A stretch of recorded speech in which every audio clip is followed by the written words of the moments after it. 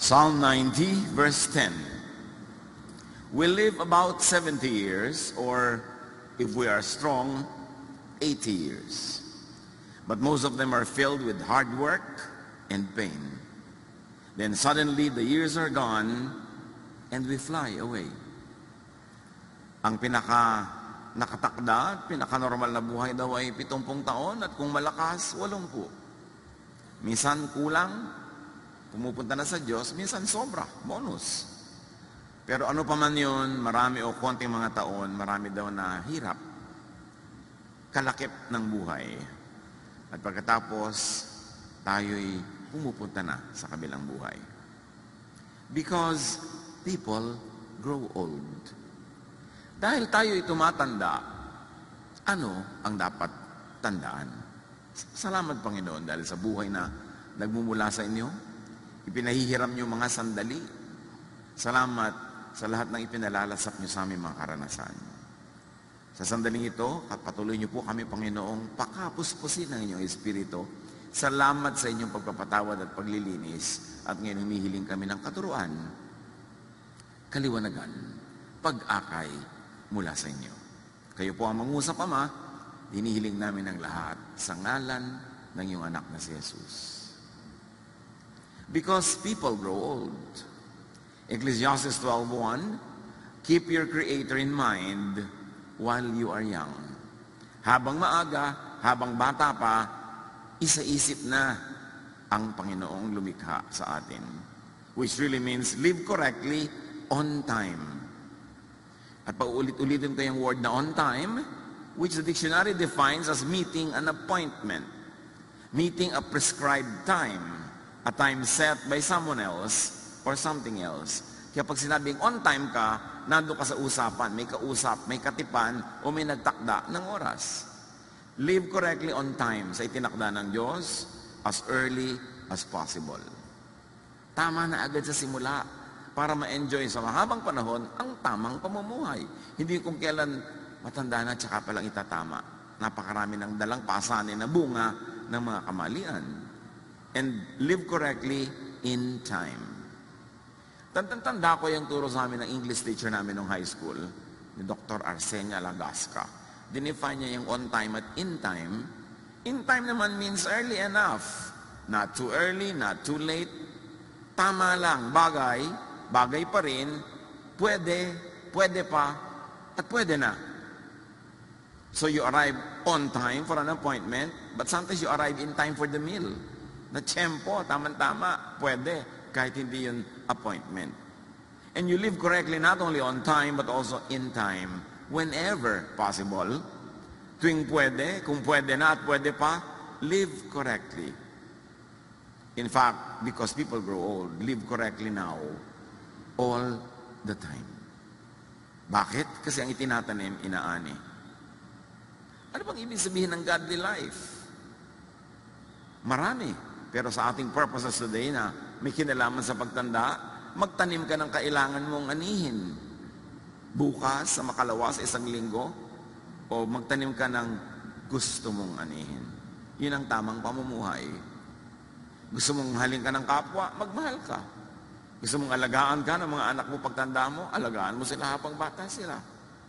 Gusto mong umani ng maraming mga makakain, magtanim ka ng pagkain, or equivalent nun sa practical na buhay. Live correctly. Mula pinakaunang araw na meron tayong isip hanggang dumilim ng ating isip o sa makabilang buhay and all the points in between. So if you cannot live correctly on time, at least be in time. Yung pwede pa, abot pa, pwede pang may anihin kahit may edad na. Ecclesiastes 12:1, in years to come, you will be burdened down with troubles and say, I don't enjoy life anymore. Darating daw yan sa panahon ng tao na sasabihin, hindi na ako enjoy sa buhay. Lalo na kung may nararamdaman, lalo na kung malungkot, lalo na kung kapos. So enjoy life on time. Kasi dumarating yung panahon, hindi mo na pwedeng ma-enjoy. Tapos na yung appointment mo with enjoyment. May mga enjoyment na may ka-appointment ka. May ka-appointment ka na mag-enjoy sa ganung panahon, sa ganung oras, keep that appointment. Huwag kang maging huli. But, kung sakasakali man na nagmintis, dumaplis, enjoy life in time. Marami namang pwede pa eh. O, pwede na. And enjoy life all the time. Bakit? 70 years lang daw binigay sa atin. Kung malusog ka, 80. Kung sobrang may bonus, lumalampas pa doon. Pero kung minsan, hindi ka lagi malusog paglampas doon. Minsan naman, 7 pa lang. Sumasa kabilang buhay na. So, hindi mo dapat ipaghintay. Dapat you enjoy life all the time. Because you don't know how much time you, in particular, have. Ecclesiastes 11:9, be cheerful and enjoy life while you are young. Do what you want and find pleasure in what you see. But don't forget that God will judge you for everything you do. Ibig sabihin lang, enjoyin mo, pero may hangganan yan, may tasa, merong limit. Huwag kang lalampas sa tama dahil hindi na rin yun enjoyable. Meron na yun na pangit na bunga. And when Ecclesiastes says God will judge you, hindi lang yung negative na paparusahan ka pag nagkamali ka, kundi tatanungin ka rin ng Diyos. Sinulit mo ba ang buhay mo? May judgment din nun. May panahong dapat ka mag-enjoy, hindi ka nag-enjoy, sinayang mo yung bigay ko sa iyo na lakas, yung kakayahan mag-enjoy, bakit sinayang mo ang gift ko? At katulad doon, sa binigyan ng mga iba't ibang dami ng kayamanan para gamitin nila, yung mga hindi niya na parami yung ibinigay sa kanya, binawi. Hindi lang tayo binibigyan ng Diyos ng oras sa mundo para magtrabaho na magtrabaho at maglingkod na maglingkod. Bagamat kasama yon, pero meron din kasama yon na space and time for enjoyment. And we will also be accountable to God pag hindi tayo nag-enjoy. Marami kasi kumisang misrepresentation ng religion na puro tiis dito, sa langit ka bumawi. Invento ng tao yung katuruan na yun. Pero ang Diyos, ang gusto niya ang mga tao mag-enjoy. Kaya tinuruan tayo ni Jesus na makilala ang Ama na gusto niya tayo yung mag-enjoy sa buhay. To the point na ang unang miracle ni Jesus ay lumikha ng alak mula sa tubig just to extend a party that would have abruptly ended because there was no more wine. Kilala ba natin ang Diyos sa paraan ng pagpapakilala ni Jesus? Ecclesiastes 9:9, enjoy life with your wife, or of course with your husband, whom you love all the days of this life that God has given you. Which really means don't waste time. And part of that is share time with people that you love and people who love you. Because by sharing good moments with people you love or people who love you, you not only enjoy that time, but you also multiply it. Because people that we love and who love us multiply our joys, divide our sorrows. So kahalaga, sabi niya, enjoy life with your wife. Hindi yung wife ng iba. Yung wife mo, yung partner mo. For this is your lot in life and in your toilsome labor under the sun. Don't default on this. At nauunawaan natin na maraming mag-asawa ang kailangan kahit temporarily magkahiwalay sa paghahanap buhay. Pero huwag naman pag-uwi mo, nakakabaong ka na. Huwag naman pag-uwi mo at tanda-tanda mo na parang na lang kayong magkapatid. Sayang. Binibigyan ka ng Diyos ng kapartner sa buhay at hindi naman lahat ay may ganong klaseng blessing. Dapat don't default on that privilege. Dapat huwag masyadong mahaba ang oras na magkahiwalay sa pagtatrabaho kasi ang pera, hindi mauubos ang pangangailangan dyan. Una, maghihiwalay kayo para lang makabayad sa mga utang. Mamaya, para naman makabili ng kaprasong lote. Siyempre, pagkatapos kailangan lagyan ng bahay. At siyempre, liba nilang napakarami mong pera, doon ka na makakabili sa mga angono, pililya, sa mga maragundon. Kasi medyo malayo-layo na yun. Doon mura-mura. Bakit mahal na rin doon. So ngayon, ano mangyayari? Kailangan mo ng kotse. So pagkatapos, by then, mag-aaral ang mga anak hanggang mag-college.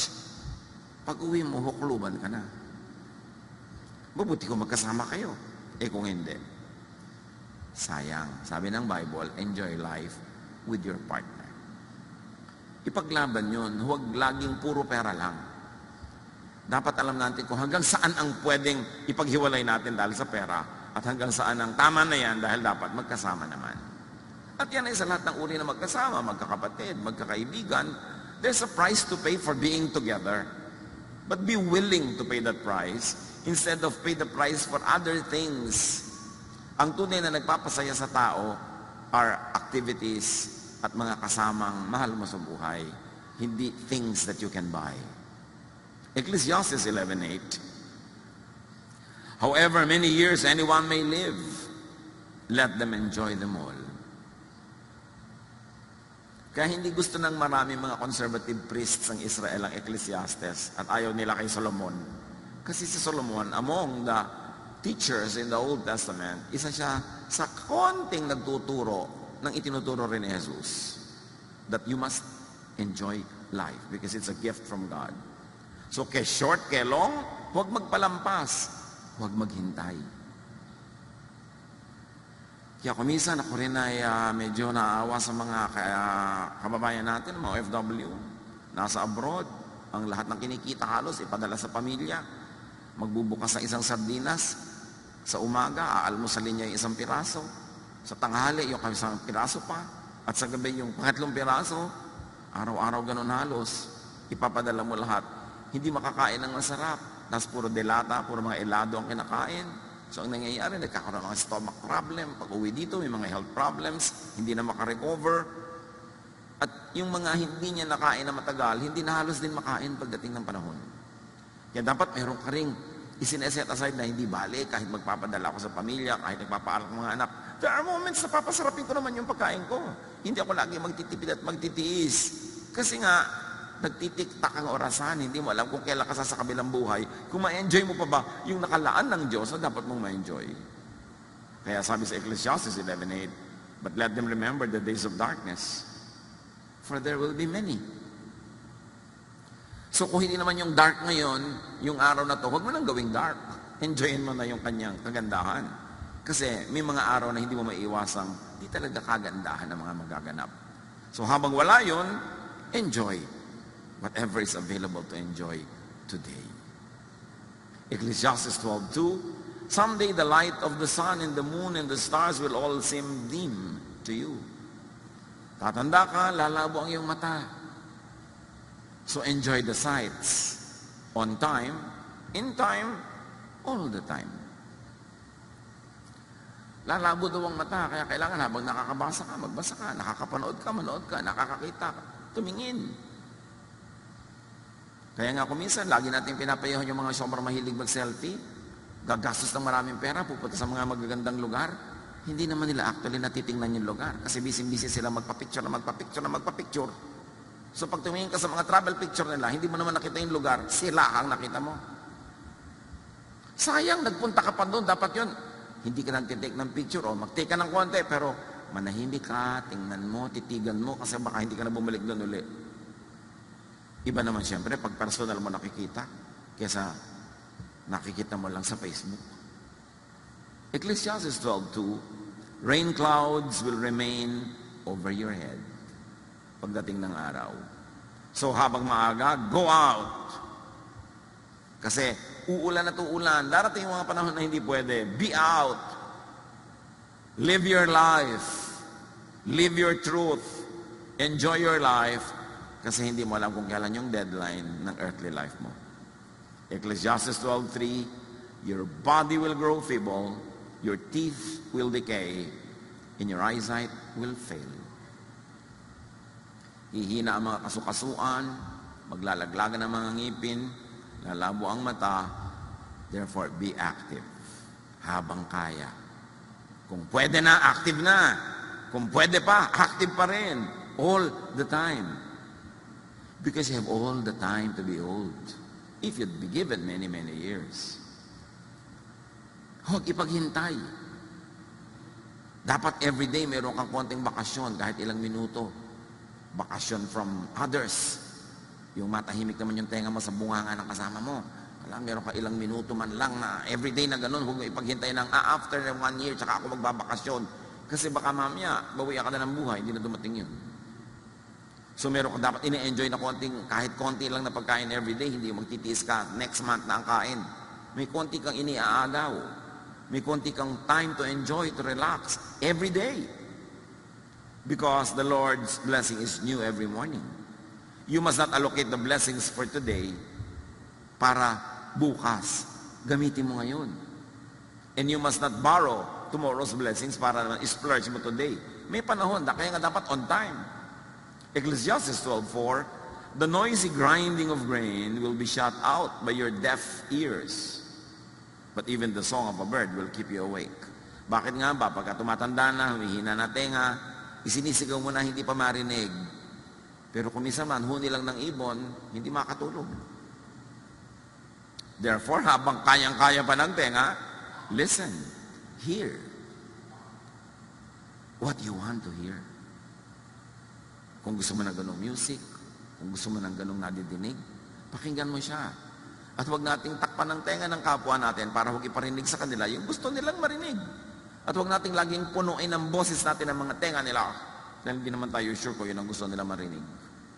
Hindi ko mo, asawa mo, partner mo, kapatid mo, kaibigan mo, lagi nang yung punong-puno na yung tenga, umaapaw na yung tenga niya sa boses mo. Kailang bibigyan mo siya ng pahinga. Kasi baka hindi yun ang gusto niyang marinig sa oras na yun. Ecclesiastes 12:5, you will be afraid to climb up a hill and walk down a road. Darating ang panahon, konting burol lang, ayaw mo na akyatin, o ayaw mong bumaba. So, habang kaya, habang pwede na, at habang pwede pa, climb, walk. At huwag tayong mga hawa ng ating mga takot. Kung natatakot kang sumakay ng aeroplano, huwag mong takutin ang lahat. Sasakay ka. Hindi ka ba nininervous sumakay? Hindi ka natatakot pagka may tagtag? Hindi ka ba naiisip na may crash kahapon? Yung ganun. Yung mga takot mo, sarilinin mo na lang. Huwag mong takutin ang iba. Kasi ikaw nga, kinukulong ng takot mo eh. Di ba? Nakakadena ka, nakakulong ka dahil takot ka. Tapos gusto mo ikadenad yung iba. So, huwag kang manghawa ng fears. In fact, set people free from fears. Ecclesiastes 12:5 and 7, your hair will turn as white as almond blossoms. You will feel lifeless and drag along like an old grasshopper. Huwag naman kayo ma-depress sa mga binabasa natin, ha? Kasi hindi depression ang goal nito. Kundi ma-realize mong darating yon, so bago dumating yon, dapat samantalahin mo ng panahon. At pag dumating na yon, tanggapin mo. We each go to our eternal home, and the streets are filled with those who mourn. So our bodies return to the earth, and the life-giving breath returns to God. Yun ang good news. Igugupo ang katawan mo, huhina, para bumalik sa lupa. Pero may namang good news yan eh. Yung spirito mo naman, babalik sa Diyos. Tiyakin mo lang, bago mo isole yung katawan mo sa lupa, sulit. Hindi mo nagamit yung katawan mo dahil puro espiritu lang inisip mo. Puro sa kabilang buhay, nandito ka pa. Pag nandito ka, nandito ka. Pag sumakabilang buhay ka. Heaven can wait. And you have all the time for eternal life. And it is so long. So dapat yung buhay dito, buhayin. Because you will not be in your body again. You will not have your physical body for long. You will not always be physical. Because a time will come and you will just be a spirit. So live in the body all the time. Basta pwede na at hanggang pwede pa. Kaya on time and in time. In other words, get physical. Sobrang dinidemonize sa mga religious people yung to get physical. Kung ayaw ng Diyos ng katawan, ba tayo binigyan? Di dapat lumulutang-lutang lang tayo na para mausok-usok. Binigay sa'yo ng Diyos yan. Alam ng Diyos ang ginagawa niya. Huwag mong sayangin. Huwag mo aksayahin. Enjoy and engage the senses. Binigyan ka ng mata para makakita, hindi para ipikit. Tenga para makarinig. Ng panlasa para kumain. Binigyan ka ng katawan para isayaw, ilundag, umakyat, maglambitin. Live life to the fullest. And enjoy sensations. Because the senses are from God. Feel and be felt by those around you. Ecclesiastes 11:8 to 10. Even if you live to a ripe old age, you should try to enjoy each day because darkness, meaning physical death, will come. Either your death or the death of other people. So while you are here, live. While they are here, live with them and let them be alive because darkness will come.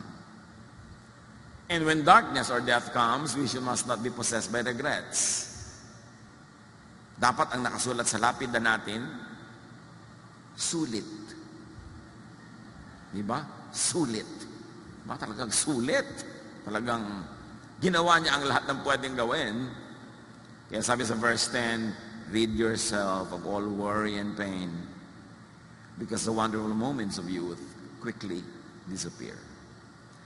Huwag yung ang lagi mong iniisip yung mga alalahanin, mga nakakatakot, mga problema, magagalit ang Diyos. Konting-konti lang kinakagalit ng Diyos, yung hindi ka loving sa iba. Kung lalamang ka, gumagawa ka na masama sa iba, yun. Pero nag-enjoy ka, bakit magagalit ang Diyos? Uy, ang laki-laki naman ng leche plan sa halo-halo mo, magagalit si Papa Jesus. Yung mga tao, lagi ang tingin na lamang sila sa Diyos, lagi na lang magagalitin. Do not rob the youth of their youth. Mga matatanda, yung mga youth, hayaan nyo maging youth. Huwag nyo sila itulad sa inyo kasi matanda na kayo, sila hindi pa. Huwag nyo pilitin sila na kumilos na parang kayo, kaya nga kayo ang mahinin. Hindi naman dahil mahinin, may rayuma kasi. Di ba? Mga bata pa kayo, hindi ba rin kayo magagaslaw ng konti? Yung lagi pag may masaya, pinandidilatan. Pag may malakas tumawa, pinandidilatan. Pagka may kasamang BF, galit na galit ang mga titang old maid. Ano inggit? Ayun nyo mag-enjoy ang mga bata. Itutulad nyo sa inyo. Siyempre, dapat merong bodo, merong iniingatan, merong hangganan, pero huwag sobrang pigil. Kasi hindi naman sila bata matagal eh. Sandali lang. Sandali lang. Pag lumampas, kaya tuloy ang tanda na, doon nagbabata-bataan. Kasi bumabawi. Do not fast forward old age because you have all the time to be old. Meron pa, huy, ang tanda mo na, ba't ganyan ang suot mo? Kailan ko pa isusuot sa burol? Hindi ko na nga naisuot nun, hindi ko pa isusuot ngayon. Pipigilan mo pa ako. Puro tayo pigilan ng pigilan. Ba't nga ba? Anong culture yon? So prepare for and address senior issues like illness because it will happen 99% of the time. Therefore, as early as possible, live as healthfully as you can. Alam na naman natin yung mga rules of nutrition, mga hindi mo dapat kainin, mga pwede mong kainin. Although may mga fringe issues. Tama ba ang kape? O maganda o pangit? Magkakaiba mga points of view. So pakinggan mo yung katawan mo. Yung mga experts hindi nagkakasundo. Di ang pakinggan mo yung katawan mo. Ano bang ginagawa sa'yo ng kinakain mo, ng iniinom mo? Proverbs 25:16, eating too much honey can make you sick. Which really should be expanded to a meaning that having too much of anything good or having too little of needful things could be harmful. 1 Timothy 5:23, stop drinking only water. Take a little wine to help your stomach trouble and the other illnesses you always have. Tapos dinidemonize na naman ng mga relihiyosong wine. First miracle nga ni Jesus, wine eh. Lalayo ka pa. Huwag ka lang siyempre magpasuray-suray na lasing dyan na hinahabol mo na lahat ng tao.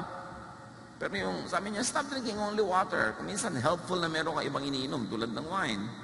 Bakit nga ba minamasama? Lord Supper naman, wine. Dapat nating reviewin yung mga values natin, yung mga inilagay na kadena ng mga relihiyon at mga lolo't lola sa utak natin. Kung hindi kailangan at hindi sinabi ni Jesus, lagutin so that you will enjoy life. Bago ito mabawi o bago ka humina. And yung mga bata-bata pa dyan, help seniors prepare for and address senior issues.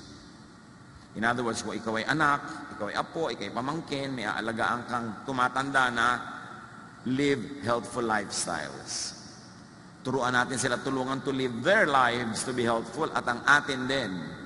Kasi anak, under normal circumstances, dapat ilibing mo ang iyong magulang, hindi ikaw nilibing. Masakit maglibing kahit na sino, pero yung normal dapat, ingatan mo ang buhay mo kung hindi dahil hindi ka careful, ang aga-aga mo namatay, yung magulang mo pa maglilibing sa'yo. Unfair. So, niyayaya ka ng barkada mo, halika, magmotorsiklo tayo sa bangin. Yung mga magulang ko, alagaan ko pa pagtanda, pag namatay ako, kasi yung mga alaga. Di ba? Dapat meron kang ganong care. Pine-preserve mo ang buhay mo, dahil meron ka pang aalagaan. Napaka-importante, kayong mga matatanda, o mga may sakit na wheelchair bound, hindi na sila mobile. Dapat nagiging mobile sila at kung habang pwede pa, So anong gagawin natin sa ating mga senior? Luminga nga kayo kung may mga senior tayo. Meron ba tayo dito mga wheelchair bound, yung talagang hindi na makalakad, hindi na makaakyat ng mga sasakyan? Ganito ang gagawin natin sa kanila para enjoy. Ibinili natin sila ng van. At ang van, ipina-inspect na natin kay Kuya Arnold. At yan ang loob, kasama ang mga caregiver. Pero may sasakyan ng wheelchair. Kung nahihirapan na matatanda natin na umakyat manaog ng mga sasakyan, yung wheelchair nila, sasakay dyan at doon na sila isasakay. Ipinapaayos na natin, binayaran na natin yan para sa ating mga seniors at para sa mga hindi senior na wheelchair bound. Ngayon, kung ang lalakas nyo, magpapasyal kayo sa Tagaytay, mag-bus kayo. Para yan sa mga absolutely hirap na hirap kumilos. It will be available probably in 2 weeks. So, yung mga matatanda natin o mga wheelchair bound na mga kapatiran, dadalhin nyo sa ospital o gusto nyo ipasyal minsan, pwede nyo itong hiramin. Pero hindi pwedeng hiramin nyo dahil may lakad kayo, tapos puro kayo teenager, ha? Meron tayong mga policies para mawalan mga abuse at hindi magkagulot, magselosan yung sumakay at hindi sumakay. But our goal is to make life more comfortable and enjoyable sa ating matatanda at sa mga may mga sakit. So, napakahalaga yan. Prepare and address senior issues for illness without money. Tulad nun, nagawa natin, kasi may money, salamat sa Diyos. Inipon-ipon natin, ayan. Pero, marami may issues with money. So, invest, earn, and save on time. Kasi tatanda din kayo eh. Hindi yung may pera, uubusin sa gadget, uubusin sa latest. Alam niyo yung cellphone na yan, every month may bago. Pag sinundan mo ng sinundan niya, hindi ka natitigil bumili. Basta nakaka-text ka, nakakatawag ka, hindi ba sapat yun? Talagang kailangan mo ilagay yung buong Encyclopedia Britannica doon sa loob. Hindi mo lang binabasa. Importante na mag-save.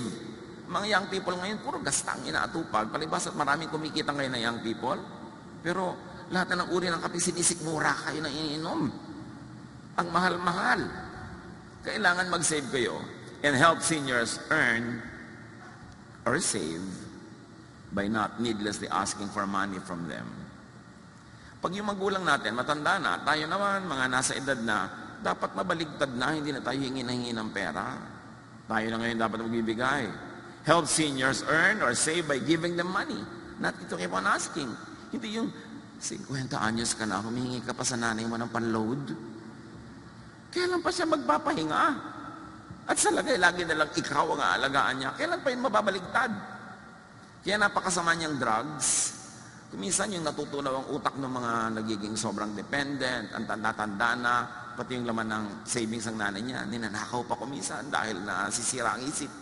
Kaya mahalagang bantayan mo sa sarili mo, magpakatino ka, magpakayos ka, kasi may magulang kang dapat mo itaguyod. E pag hindi ka nagpakatino, di ikaw pa rin ang itataguyod ni magulang. Hindi na mare-reverse yung mga roles niyo.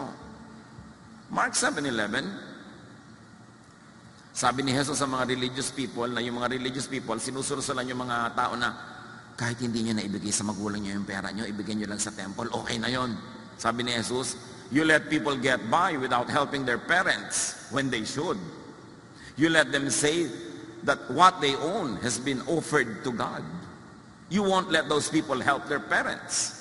And you ignore God's commands in order to follow your own teachings. So pinapagalitan ni Jesus yung mga religious leader na sinususulan yung mga tao, basta i-donate nyo sa temple kahit hindi nyo naibigay sa magulang nyo. Sabihin nyo, binigay nyo sa Diyos. Sabi ni Jesus, invento nyo yan. Ang gusto ng Diyos, yung mga magulang, bigyan nyo. Hindi yung puro inubos nyo na sa either sa relihiyon, o inubos nyo sa bisyo, o inubos nyo kung kani-kanino. Dapat may parte ang magulang nyo. Jesus says that God commands children to help parents. Tatandaan nyo mga anak, ang pang-parents, pang-parents. Sabi yun ni Jesus, ang pang-temple, pang-temple, ang pang-gimmick, pang-gimmick. Pero ang pang-parents, hindi dapat yan nabubura. Kahit mag-asawa ka pa, magkaanak ka, nandiyan yung magulang mo, hindi siya dapat nabubura sa listahan ng mga bibigyan mo. And parents also should do the same. Kasi may mga magulang naman na hindi naman nagiging mabuting magulang. Yung pera nila, pang kanila lang. Hindi nila buhayin yung mga anak nila. Inuubos sila sa sarili nilang mga lakad, sarili mga bisyo. Sabi ng 2 Corinthians 12:14, children should not have to save enough for their parents, but parents for their children. Yan ay sa mga bata pang children, ha? Sabi, bata pa mga anak, hindi kailangan sila ang bumuhay sa magulang. Dapat magulang ang bumuhay sa kanila. Pero pag tumanda na yung mga magulang at may edad na yung mga anak, baligtad naman, sila naman ang bubuhay sa magulang nila. You exchange places. You reverse roles. Sabi, hindi, ang bata-bata pa ng anak mo, doon ka na nakaasa, ang lakas-lakas mo pa. Yung mga anak mo ang aasahan mo. No. Dapat ikaw ang magtaguyod sa kanila. At pag mahina ka na, sila naman ang magtataguyod sa iyo. We should prepare and address senior issues like illness without care or caregivers. Yan ang concern ng mga matanda. Paano kaya pagtanda ko? May mag-aalaga kaya sa akin? Kaya ang mga matatanda, mga magulang, sinusuri ang mga nobyo-nobya ng mga anak nila. Ang tinitingnan lang ng magulang, ito kayang babaeng ito na girlfriend ng anak ko, aalagaan kaya ako nito pagtanda ko? O bubulagin niya lang yung asawa niya na anak ko na huwag na akong pasyalan. Mag-shopping na lang sila. So, kaya mga magulang nakatingin na ganyan sa mga nobyo at nobya nyo. Kasi, kasali yan sa equation. So, assure your seniors of your devotion and readiness to care for them. Hindi sila kahit kailan dumating sa one moment ng pagdududa kung aalagaan niyo ba sila o hindi, kung sila tumanda. And be willing, ready, and able to give care. It's part of the deal. Life is like that. And Jesus was very clear about it. Ang humanidad, mula nung unang-unang tao hanggang ngayon, patuloy tayong nabuhay dahil ang bata ay inaalagaan ng magulang at pagtanda ng magulang ay inaalagaan ng anak na nagkaedad na. At yung anak na yon ay magkakaanak, aalagaan niya yung anak niya, at tatanda siya, aalagaan naman siya ng anak niya. Pasalin-salin, generation to generation to generation. It's not only a tradition, it is the order of things. It is the order of God. Dapat ganon. So, assure seniors of your devotion and readiness to care with them, especially when you begin to move from single to in a relationship. Meron naman mga young people, 3 araw pa lang kilala tong lalaking to, itinakwil na ang magulang. Nakindatan lang sa mall. Itinakwil na ang mag-ama't ina. Lalo naman, you care for your parents and be very, very clear about your love when you change from single to married. Meron naman pag nakapag-asawa na, nalilimutan na yung magulang. Or, lalo na pag nalagay kayo sa from single to it's really complicated. Huwag niyong isama ang mga magulang niya sa complication. Lagi steady ang relationship niyo with them. No? Napaka-importante yan. Si Ruth nga at si Naomi, magbiyanan pa lang ito. Sobrang pagtitinginan na hanggang ngayon pinag-uusapan pa natin. Namatay ang asawa ng manugang na anak ng biyanang babae. Yung manugang ayaw niyang humiwalay sa biyanan niya. Ruth 1:16-17, Ruth answered, "Please don't let me tell you to leave you." Pinapawala na kasi siya ng biyanan niyang babae para makapag-asawa siya ng iba at magkaroon ulit ng panibagong buhay. Sabi niya, "No, I won't leave you. I will go where you go. I will live where you live. Your people will be my people." Sabi ni Ruth. In other words, sinasabi niya sa matanda, I will be where you are, you will be where I am, and I will accept your crowd. I will accept your people. I will die where you die and be buried beside you. May the Lord punish me if we are ever separated, even by death. Ito ang sabi ng manugang, sa biyanan. Hindi lalo naman yung anak na sinasabi dapat yan sa magulang. No? Sabing ganon, parusahan nawa ako ng Diyos kung pababayaan ko kayo. At ang mga anak should take that to heart. Kahit maraming bagay sa mundo, maraming technology, maraming paraan ng pamumuhay, pero may bagay na hindi dapat magbago. Na ang bata ay naalagaan ng matanda, pagtanda ng matandang yon, yung batang tumanda na rin ang mag-aalaga sa kanya, from generation to generation to generation. Prepare for and address senior issues like lack of money. Maraming ganon. So help seniors, assure them of your support with your verbal and body language. Maraming mga magulang nagsiselos dun sa mga boyfriend o girlfriend na anak nila kasi mula nung nagkaroon ng boyfriend, girlfriend, talagang hindi mo na makita. Kahit naghihingalo na yung magulang, iiwan dahil may date. Dapat yung body language mo is clear to your parents. You are my priority. Kung magkakaroon ako ng love life o asawa, dagdag to sa buhay ko, pero hindi ka minus. Dapat clear yun. Huwag tayo nagpapalito sa mga bagay na binadala sa atin ng daily life. So empower yourself to be able to support your elders. Sa abot kaya, be and stay healthy and alive. Sa abot kaya, do not die ahead of your elders. Dapat ikaw ang maglibing sa kanila. Dapat ikaw ang magpa-hospital sa kanila. And how can you do that? Make money. And save. At marami na ngayong mga insurances that you can get for your parents. Sa 40 years ng inyong lingkod sa ministry, ang ipinagtataka ko, may mga pamilya na nagkaroon naman, naranasan naman nila magkaroon ng mga resources, pero pag may namatay, ni walang pambili na taol, ni walang paglibingan. At kahit ilalagay yung abo sa Tupperware, walang Tupperware. Walang paghahanda kahit konti, para bang walang mamamatay, walang magkakasakit, walang preparation. Dapat handa tayo dyan. 1 Timothy 5:4, if a widow has children or grandchildren, o sabihin na natin, if any elder, may mga itinataguyod siya mga bata, they should learn to serve God by taking care of her, as she once took care of them. This is what God wants them to do. Pag daw merong matanda, lalo't namatay na yung partner niya, di nag-iisa na siya, malungkot na siya, wala man lang kumakamot ang likod niya. Sabi ganon, yung mga inalagaan niyan, mga anak, mga apo, dapat siyang alagaan. Tulad ng naging pag-aalaga niya sa kanila. Sabi, ito ang kagustuhan ng Diyos. Kaya naman mga magulang, mga tiya, mga tiyo, alagaan yung mga bata. Habang bata sila, kung paano nyo gustong alagaan nila kayo pagtanda nyo. Meron naman mga magulang, iniluwal ka lang, yun lang, wala nang ginawa sa'yo, hindi ka inalagaan, man lang. Tapos kung mag-expect later on, akala mo naging ulirangin na, kung makapanghingi, kung makaasa. Dapat ibagay-bagay naman din natin kung paano natin panalaki mga anak natin. Ibagay-bagay naman natin yung mga hinahanap-hanap natin sa kanila ngayon. Pero mga anak, whether or not, naging napakabuti ng mga magulang nyo or not, outdo them in doing good. Higitan nyo ang ginawa nila sa inyo. Higitan nyo ng mabuti. Kasi Diyos naman ang nakakaalam. Diyos ang nakakabatid. At Diyos ang nagpaparusa sa hindi marunong tumanaw. Diyos naman ang nagbibigay ng pagpapala sa marunong tumanaw. Kaya sabi niya, honor your father and your mother so that your days may be blessed and your life may be long. Yan ang kaisa-isang utos na may kakabal na pangako eh. So mahalaga sa Diyos yung issue ng mga anak na nag-aalaga na magulang. Ephesians 6:2, honor your father and mother, which is the first commandment with a promise.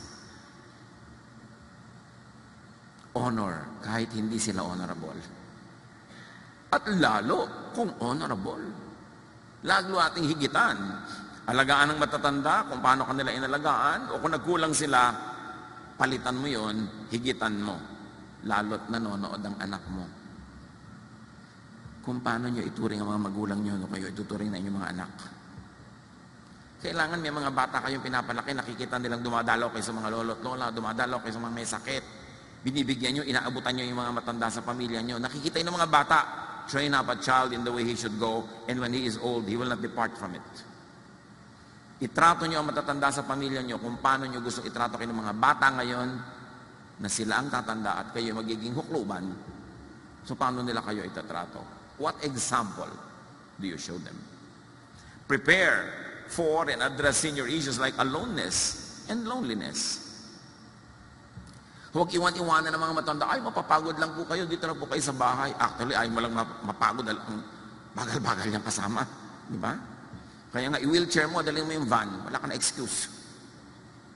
Kailangan isama ang matatanda, no? Isama sa mga lakaran, no? Huwag gawin taong bahay.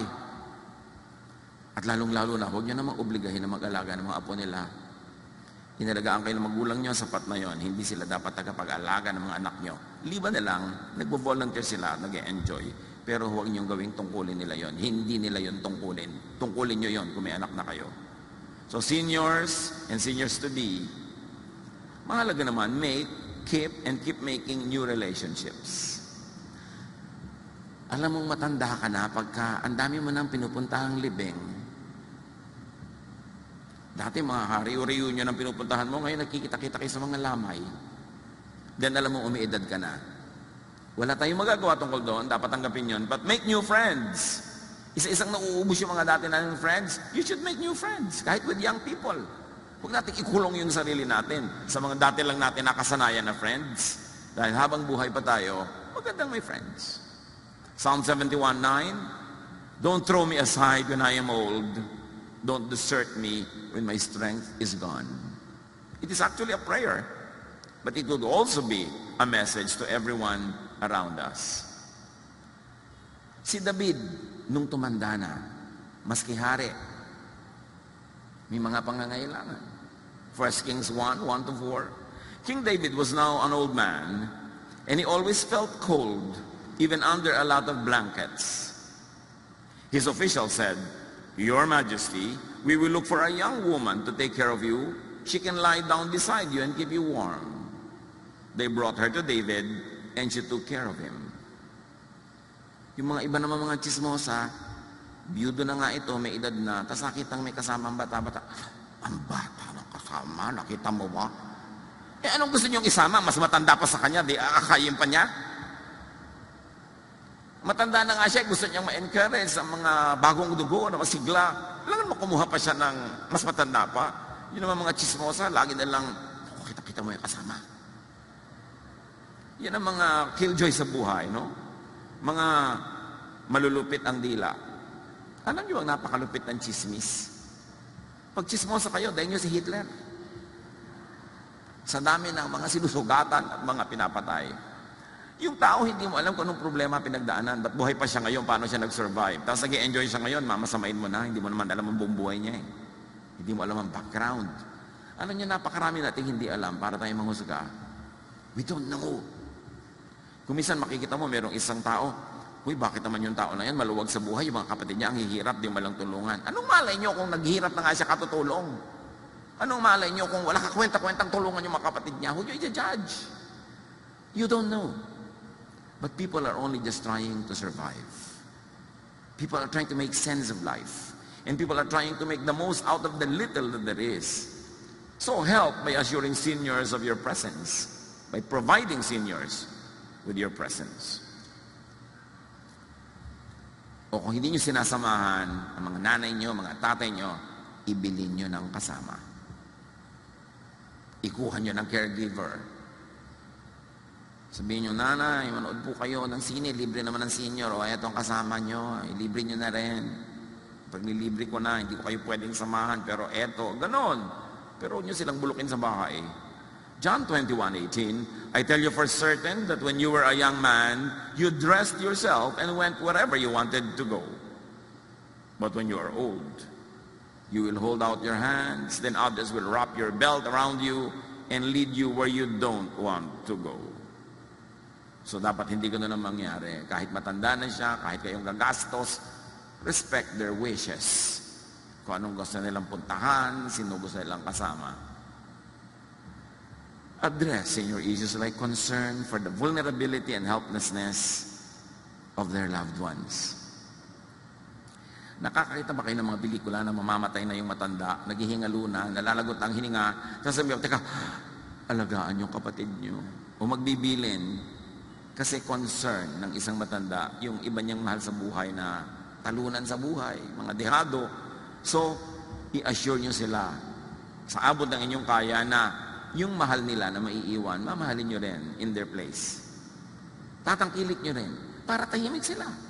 Genesis 37:3, Jacob loved Joseph more than he did any of his other sons because Joseph was born after Jacob was very old.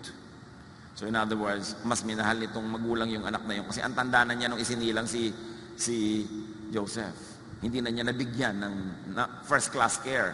So, nagme-makeup siya, binibigyan niya ng ganitong balabal, binibigyan niya ng care. Ganun talaga ang tao.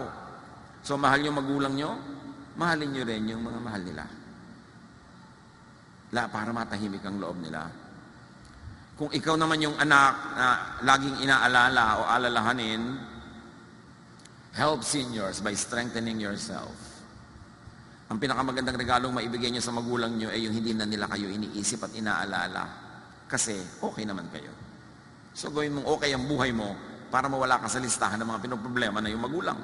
Proverbs 13:1, children with good sense accept correction from their parents, but stubborn children ignore it completely. Nagwawalda sila ng buhay na later on naman magulang nila ang nagsasuffer.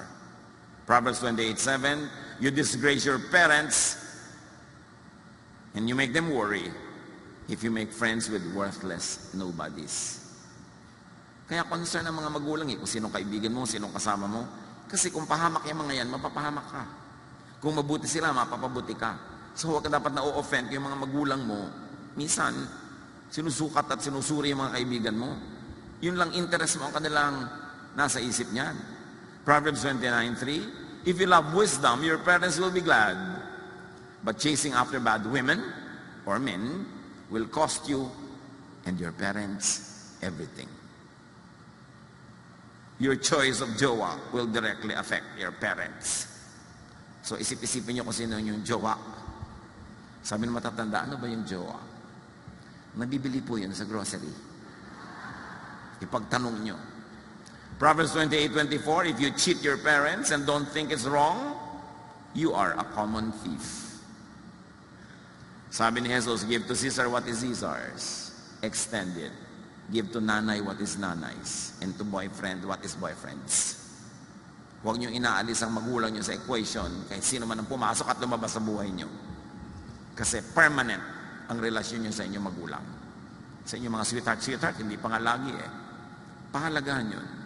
Help seniors by assuring them of your willingness and ability to help those they care about. 1 Timothy 5:8, people who don't take care of their relatives, and especially their own families, have given up their faith. They are worse than someone who doesn't have faith in the Lord. Sino doong mas masahol pa sa walang pananalig sa Diyos? Yung pinapabayaan ang sariling pamilya. Seniors naman, siyempre, behave. Encourage the young people in your family to be very helpful and kind to you by behaving. Huwag umabuso. Yung iba naman, abuso na. Alam niyo naman na swelduhan lang yung anak niyo, kahit hindi pa 15 o katapusan, hingi na kayo ng hingi na kung ano-ano. Ano siya? Magician. So dapat igalang din natin yung limitasyon ng ating mga anak. Huwag yung nagpapa-baby-baby tayo sobra, na nagkakalubog-lubog na sila sa utang. Dapat lumagay sa lugar ang lahat. Tama ang kilos ng anak, tama ang kilos ng magulang, tama ang kilos ng mga biyanan, ng mga manugang. Yun ang peace on earth. And prepare and address your issues like death and afterlife. Prepare for yours and prepare for your parents, your elders' departure, their graduation. Mahalaga yun. About growing old, do not worry. Wala ka rin naman magagawa kahit ka maglala. O kung talagang kuminsan dinadapuan tayo ng worry, minimize worry. Itaboy, kontian lang. Sabi ni Jesus sa Matthew 6:25 and 27, I tell you not to worry about your life. Don't worry about having something to eat, drink, or wear. Can worry make you live longer? Why do you have such little faith? Ipabahala sa Diyos ang hindi natin kayang saklawan. Do what can be done on time and in time. Ecclesiastes 3:1 says, there is a time for everything, and there's a season for every activity under the heavens. So mayroong time, an exact spot for appointments with life. Yun yung on time, and there's an extended time called a season. Yun yung in time. Pwede na, pwede pa rin. May mga exact, mayroong mga hindi exact. Pero may oras para sa lahat. Make preparations for and attend to your elders' golden years and to your own. Seek spiritual and emotional stability as early as possible so that you will enjoy a long life of stability, and seek financial security and independence as early as possible. Mahirap kung mawala sa hirap yung pamilya na iisa lang kumikita, lahat gumagastos. Dapat yung lahat ng members may kanya-kanyang paraan ng pagkita kahit konti-konti. At nagko-contribute sila by saving resources and by investing. Hindi nagkapera ka, shopping agad. Hindi mo isiping magnegosyo kahit konti. Kailangan may ibang kumikita. Hindi pwedeng one income lang isang household. Unless pagkalaki-laki ng income na yon, nakagapos kayo lagi sa budget. Yung lagi natin ipinagdiriwang na woman of Proverbs 31, because the woman of Proverbs 31 works hard and smart, makes good money, and she does good to her family and to her neighbors, to the needy, because she manages her life, her family well, she could be cheerful about the future. Sabi, she can laugh at the days to come. Mangingiti lang siya, kakayanin niya ang anumang dumating, kasi meron siyang inipon, patuloy siyang kumikita, at maganda ang kanyang relasyon sa mga tao sa kanyang paligid. Proverbs 31:25, she is strong and graceful, as well as cheerful about the future. She can laugh at the days to come. Gawin natin tong goal, yung ma-enjoy yung nung Proverbs 31 woman, na meron kang paghahanda, emotionally, materially, spiritually, socially, so hindi ka nakatatakot about the future. Every time, all the time, grow spiritually. Serve in God's work whenever you can, habang malakas ka pa. At the same time, kasabay, enjoy life, every period of your life. Then meet your Maker. Yun ang buhay natin. Kailangan lang, huwag iwasan, make the most out of it. Be wise. Be a person of wisdom, and be kind to your elders, kasi tatanda ka rin. Dear Lord, thank you that you care about us. Na meron kang inilaan na kasiyahan, tungkulin, trabaho para sa amin, bilang bata, bilang kabataan, bilang young adult, at bilang seniors. Lahat ng periods of our lives, alam niyo, Panginoon, at may ibinigay kayong assignment, at ganoon din may ibinigay kayong mga privileges. Teach us to be wise, to know all of those, so that we can do our part and get our share.